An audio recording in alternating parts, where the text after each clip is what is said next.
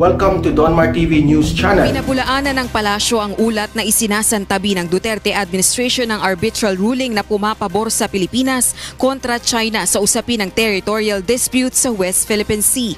Nang magbigay-anya si Pangulong Rodrigo Duterte ng pahayag sa China na oras na may masaktan o mapahamak na Pilipino dahil sa pananatili ng Chinese vessels malapit sa mga teritoryo ng bansa, gagawa siya ng mas matinding hakbang, paggigiit na ito sa ruling ng UN Tribunal. Pumabor sa Pilipinas ang ruling ng Arbitral Tribunal sa ilalim ng United Nations Convention on the Law of the Sea sa The Hague sa kasong isinampa ng Pilipinas laban sa China noong 2013. Hinihintay naman ng Duterte administration ang pagtugon ng China sa inihaing diplomatic protest ng bansa hinggil sa presensya ng mga Chinese vessel malapit sa Pag-asa Island. Noong nakalipas na linggo, nanindigan ng China na sa kanila ang Spratly Islands at may sapat silang historical at legal basis. That's why, naipit ako, sabi ko, I have to go to China. China, sabi ko, I come here, Mr. C. I'm not looking for trouble. I just want your help. Sabi ko, kailangan ko itong mga armas because it appears that I'll be facing shortages. Bali, inutil na yung nagdaanan ng sabog, repair lang. They were old stocks. Sabi ni, we will give you. Do not pay for it. Tapos kulang pa, pumunta ako ng Russia. Same. Sabi ko, pupunta ako, nandito ako sa Russia. I'd like to talk to Putin. Before I could see Putin, because he was in Georgia, which was about 6 hours away, pumutok na ang Marawi. So yun na. Mabutit na lang, sabi ni President Putin, if you can wait, I'll be traveling 6 hours, we can talk late in the evening. So nag-usap kami doon sa isang palasyo niya na malapit sa airport. And after that, I took off. So I will give you the arms. As a matter of fact, bigyan kita ng equipments, trucks, and something else. That is how America. Ang Canada, nagbigay tayo ng attack helicopters. Tapos i-deliver na ito si Trudeau, nagpapakurne. Pakunwari na peaceful, we want peace. Anong want pa? This is a troubled world. It has always been a troubled world ever since. Hindi naman nahinto yan eh. Ano itong mga EU, with all their hypocrisy, in 1912 up to 1917, the Duke of si Ferdinand was assassinated in Austria. That precipitated a war between and among the Russians. First World War. How many died? 17 million. Who was fighting? European against Europeans. And what it memory, hanggang memory lang.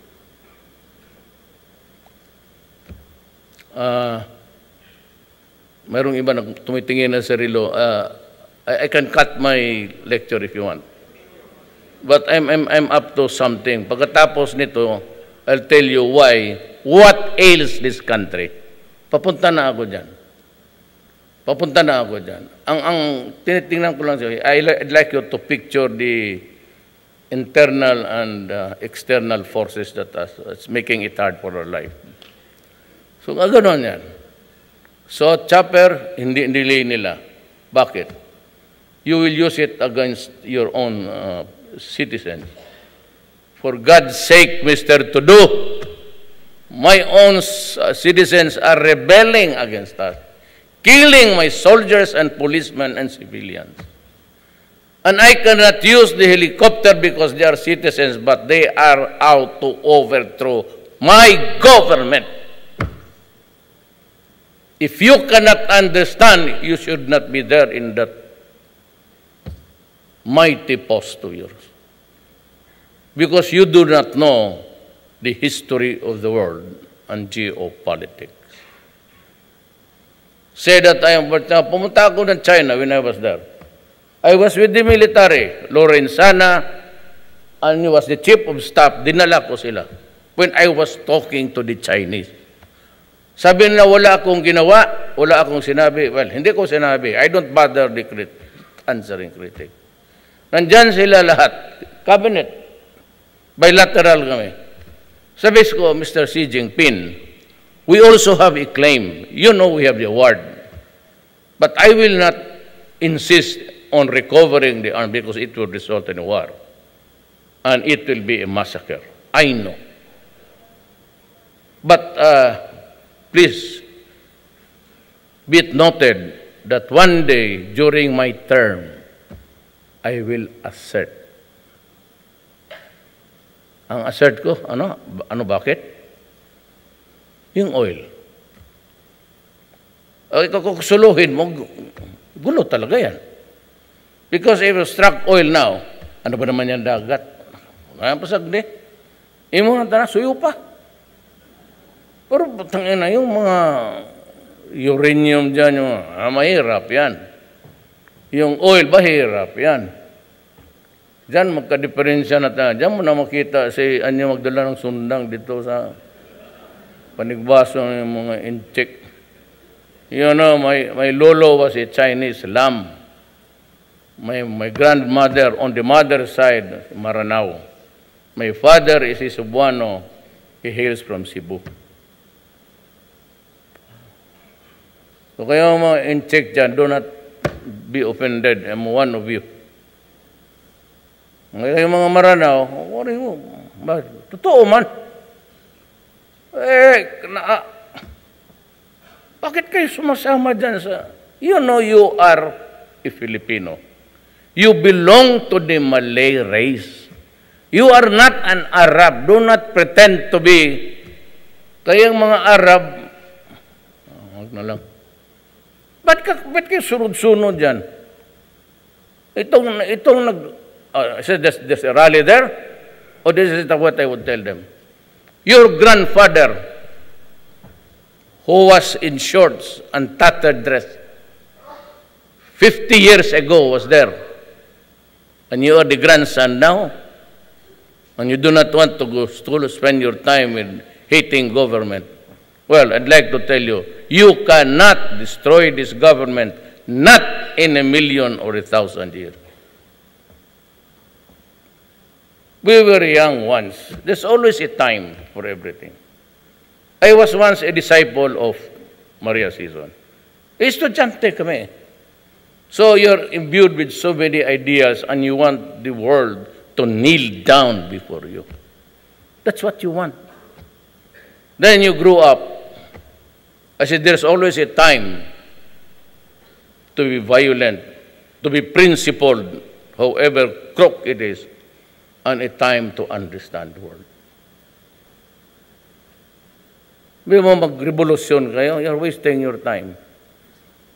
And tapos yung paralirali ka dyan, well, just do it right because you have the right under the Constitution or blah, blah, blah.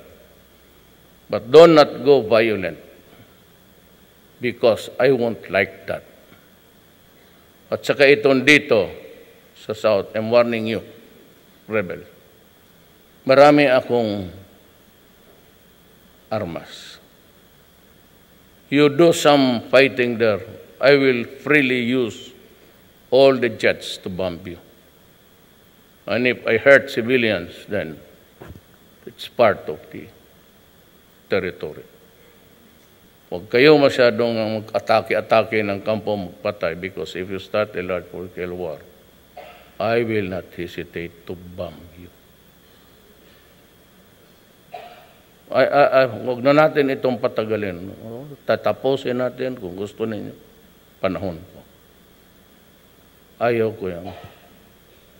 Now, let us talk about your problem. Open ako. I'm a PDP. But PDP, let us admit, was a moribund organization. It was not until after I became president na maraming EDP. But PDP is very fragile.